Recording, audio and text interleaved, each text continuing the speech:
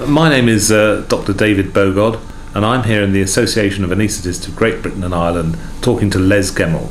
Les Gemmell is a consultant anaesthetist, is the Associate Medical Director of the North Wales Trust, and is the Chair of the Working Party of the Association, which has been considering the question of Do Not Attempt Resuscitation orders in the perioperative period. Les, can you explain what a Do Not Attempt Resuscitation order is? Well, as it says, basically these are orders that are placed on patients who are at the end of maybe a cancer treatment, that when futility has just been decided. The resuscitation could consist of cardiopulmonary resuscitation, which would be cardiac massage and mechanical ventilation, and plus or minus giving a drug such as vasoactive drugs, etc.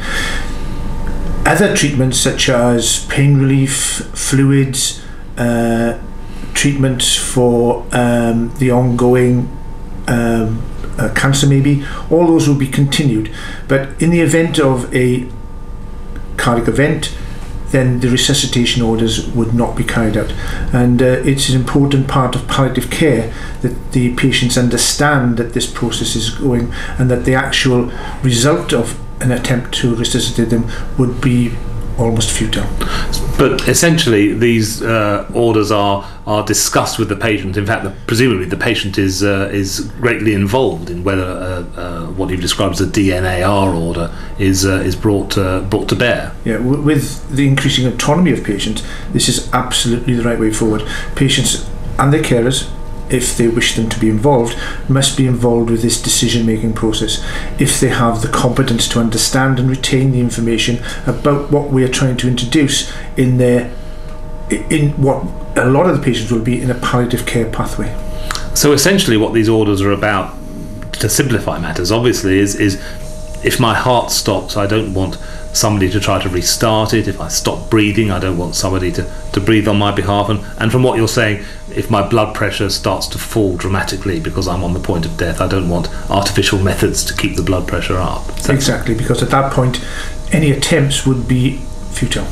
So as I understand it, Les, the reason anaesthetists are concerned about this is that the process of anaesthesia as such imposes some of these processes, like stopping breathing, which would then trigger the DNAR order, so that if you were obeying the decision to the letter, once you'd given the drugs for an anaesthetic that stopped the patient breathing, you would then have to stand back and not resuscitate them.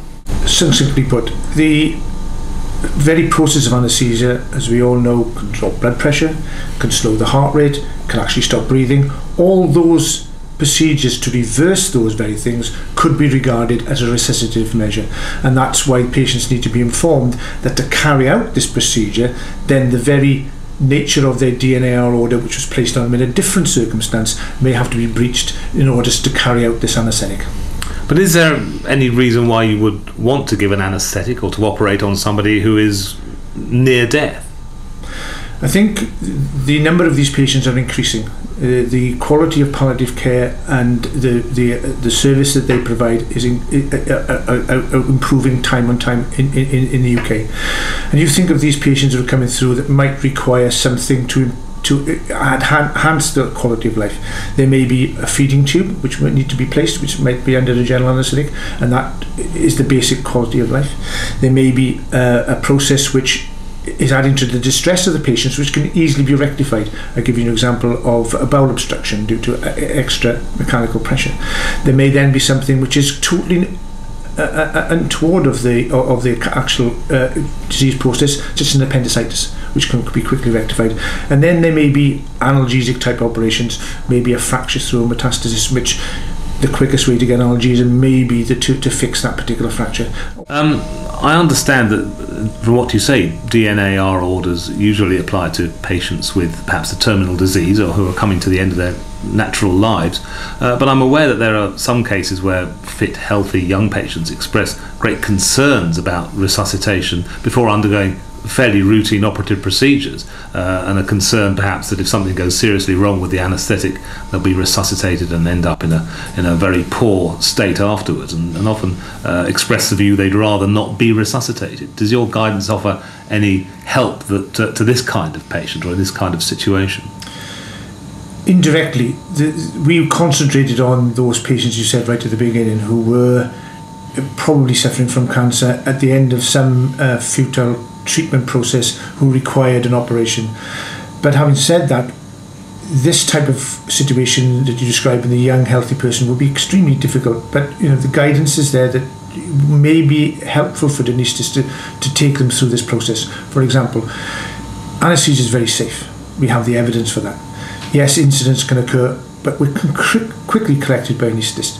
We quote in the article, that the death rate phrase from a cardiorespiratory incident to the ward would be something, the survival rate would be less than 50%. And it's been shown that if such an incident were to occur in anaesthesia, a 92% survival rate. So I think it's important that, and it may take a long time, that you convince this young fit patient that yes, incidents do occur, they're very rare. They're very rare that the untoward events occur after them, and that the actual resuscitative process is very, very successful. And hopefully, after a long time, you may convince this patient that yes, she wants the resuscitative process. Because, again, adhering to the actual words that we're talking about, if you were that anaesthetising that young lady, then perhaps you wouldn't, under her understanding of it, not be able to give her atropine, for instance, for a bradycardia, very common after laparoscopically. Or you might not be able to give her fluids if her blood pressure would drop. You might have to give her increased oxygen if her oxygen did. So you're talking about examples where the heart would slow down or stop just as briefly during the operation. So Les, could you just briefly take us through a summary of your guidance as laid out in this AAGBI Safety Guideline? The recommendations that we've provided for our members start with that this is essential that patients with DNAR orders who are going through a surgical procedure must be referred to the anaesthetic department and the surgical teams very early in their course. Then patients, carers if they wish, and proxy decision makers if they're involved, must be involved with a discussion with the surgical team and the anaesthetist involved to discuss the DNAR order itself and what that means and what their understanding of it is, the procedure, whether it's relative, whether it should be done, and then what options that are available for the anaesthetist to undertake this operation. And those options are that the DNAR order is removed completely, that there is a modified DNAR procedure in which there is allowed oxygen to be delivered, maybe atropine to speed up the heart rate, a cannula can be put in, and some fluid resuscitation if there's a drop in blood pressure. This is, we provide a proforma for that, and that can be used as a documentation for the procedures that the patient has agreed to. And the last one of all is that the DNAR order should be not changed at all, and that it should be in place throughout the period. This one would be the most difficult for an anaesthetist to accept, because we all understand that by the very nature of the anaesthetic drugs we use, then there will be very often times that we must use some of the drugs which could be regarded as resuscitative drugs. The next very important issue is that of the communication and documentation of this particular exercise. The communication must be throughout the patient's pathway. That must start in the ward, it must continue to theatre, the theatre teams are dealing with it, the recovery teams, and then at handover time back to the patient's ward, that's when the communication of the DNAR order should be reinstated. Documentation is important, and that's documentation in the patient notes of the detail of what has been discussed. I've mentioned that there should be both a time and location sensitive nature to the DNA management order.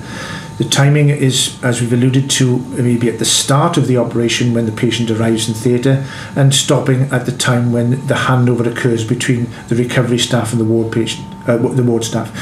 That may, in certain circumstances, be extended. Very rarely, such if we've put an epidural in, you might want to be able to give blood pressure elevating drugs. The location sensitive is, as we said, it's in theatres, start of the time in theatre and end at recovery. Thank you, Les Gemmell, for chairing this working party on behalf of the Association of Anaesthetists of Great Britain and Ireland, and thank you for coming here to 21 Portland Place to discuss it with me. Thank you very much for asking me. The Association of Anaesthetists has already made this guidance available to all its members, but they've also released it onto their website for general access, when they can be found at www.aagbi.org.